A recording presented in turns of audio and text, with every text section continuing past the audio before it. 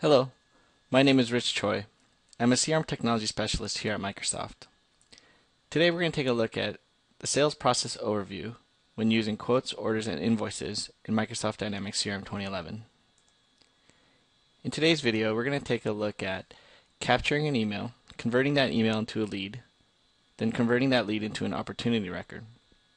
From there, we'll create products and associate them to the opportunity. We'll then create a quote, convert that quote into an order, then convert that order into an invoice.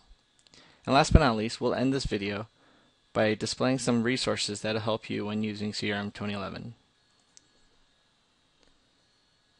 Before we begin, I've already configured the products, price lists, and line items in CRM.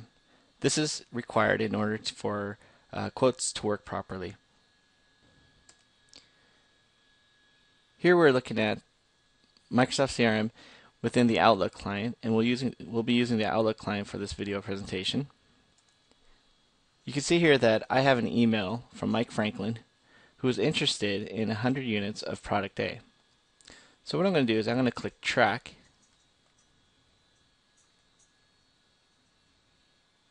and I've now tracked this email. Since I don't know who Mike is, and he looks like, based on the email, viewed my website and is interested in the product A, I'm going to convert this email into a lead record. So I go to the ribbon here, I select convert to, and I select lead. I'm going to complete the form here.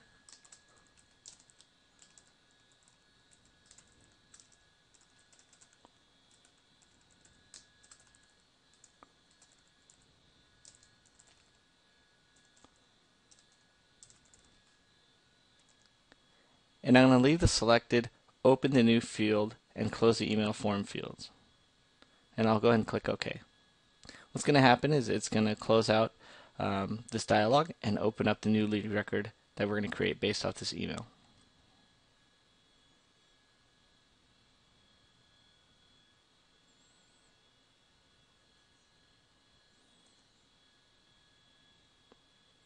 Okay, let's go ahead and expand this a little bit here.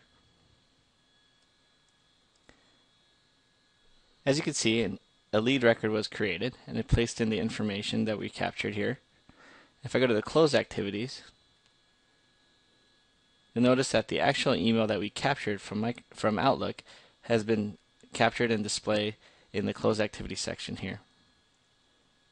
Because we're tracking that email, now any dialogue I have going back and forth between Mike and myself will then be captured in this close activities area. Now let's go back to the email. Go ahead and open it up as I would in my daily use with Outlook. I'm just going to simply reply back to Mike.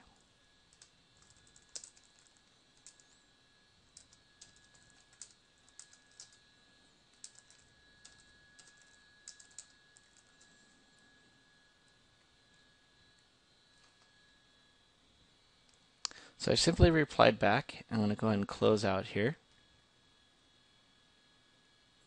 Now if I go to Mike's record and click Close Activities, you'll see that my response has been captured in the Close Activities area. So now when Mike responds back, that also will be captured. So I'm going to go ahead and close out this lead record here and go back to my Outlook. And as you can see, Mike has responded back. He says, "Great, thanks for meeting with me. The product sounds great and I'm convinced this is what we need." So at this point, I'm ready to qualify Mike beyond a lead record and actually convert Mike's record into a contact, account, and opportunity record. So I'm going to click this regarding link to Mike's record here, and it's going to open up his lead record. And what I'm going to do is I'm going to click qualify at the top of the ribbon. When I click qualify, I'm going to select an account, contact, and opportunity, and I'm going to select open newly created records so you can see the records that it's going to create based on this lead record. I'll go ahead and click OK.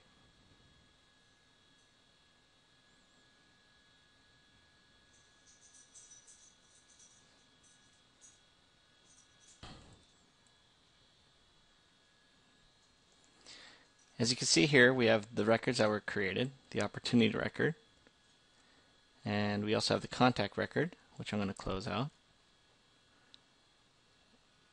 And we also have the account record, which I'm going to close out. So next I'm going to focus primarily on the opportunity record. So what I'm going to do next is I'm going to click line items on the left jump bar here. I'm going to select the line items area. I'm going to go ahead and add a new product. As you can see with that error, I need to add a price list first. So actually I'm going to add the price list first. Go ahead and click OK. And I'm going to go ahead and click Save.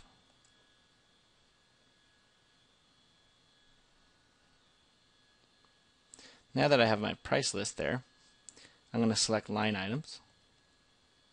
Select line items again and click Add New Product.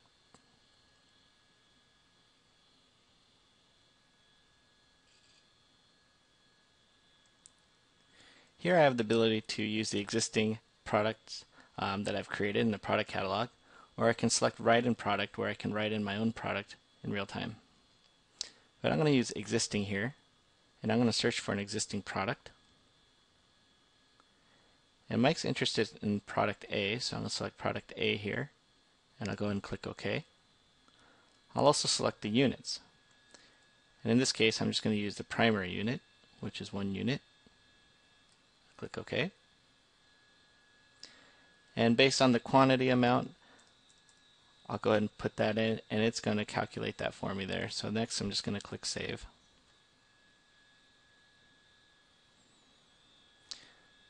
As you can see, based on the quantity amount and what I have listed in my price list, it's given the amount here. So I know everything looks great, and I'll click Save and Close. And now on this opportunity, I have a price list that's associated with a line item here. Now when I scroll up the opportunity record, you'll notice that the estimated revenue is already generated based on this line item calculation.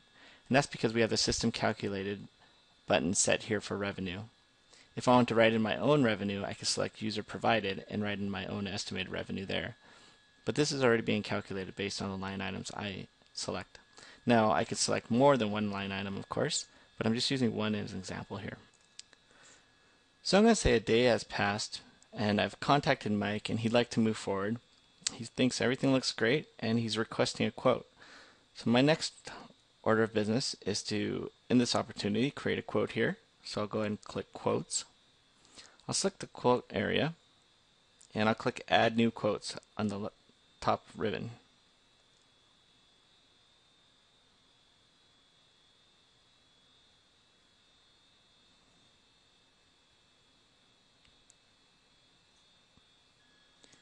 You can see when I created a new quote, quote ID is automatically generated there, and it's brought over the topic from the opportunity, which really all started out with the lead topic here. So you can see how it's progressing through every time I convert. It brought over the detailed amounts. I also have different options. I could insert a discount, a freight amount, and as I scroll down, there's different options that you can place within this quote. Now what I'm showing you today is just out of the box. You can definitely add more fields to this. You can also rearrange specific areas or remove fields as well. Because we've created a new quote, you still have some options here before you activate this quote. So if I talk to Mike and he wants to add another product, I can simply click Products on the left side, and I can add new product as I did before.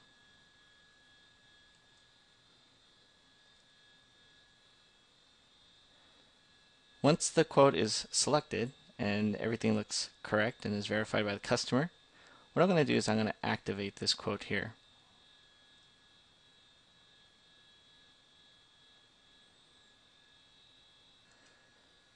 Now the quote is active. I can print this quote for the customer, or at any time if I need to revise the quote, I can go ahead and revise it.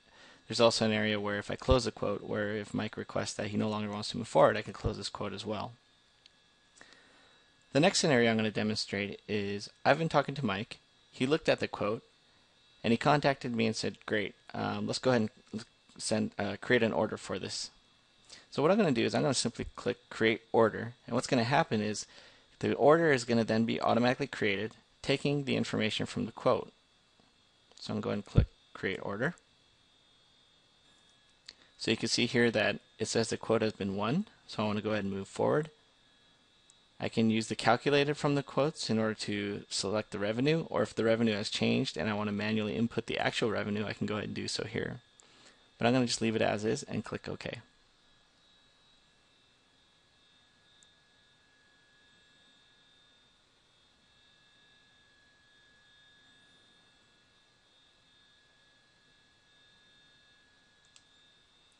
Now in this stage, you'll see that the order is also selected a new ID automatically there, but it's bringing across the information from the quote and it's moving it along. And just like the quote, on the order form, you can definitely add fields and remove fields and put in the information there. Now you also have the ability to fulfill this order, cancel this order, or make any recalculations based on any changes that have happened between the quote and order instance right now. But I'm going to go ahead and click on Fulfill Order here. And I'm going to say that the order was complete, so I'm just going to go ahead and click OK here.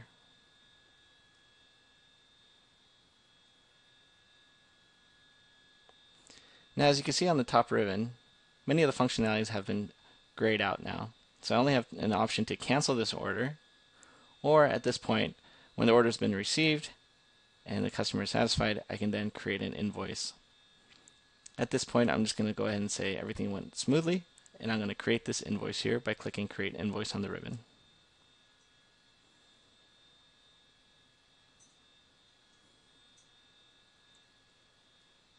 In this final stage, we've now created an invoice here.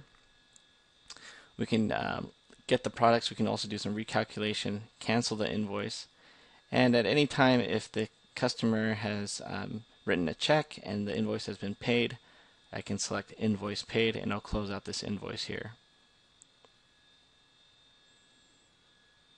I'll say that the invoice was completed and I'll click OK.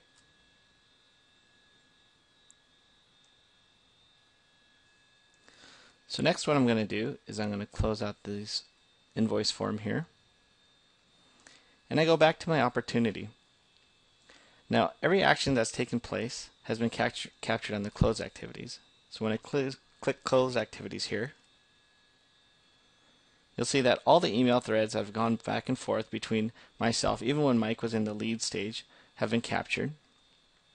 And also the quote, order, and invoice has also been captured as well. And that concludes our video today. I wanted to leave you with some resources, some great links here to help you when you're working with CRM.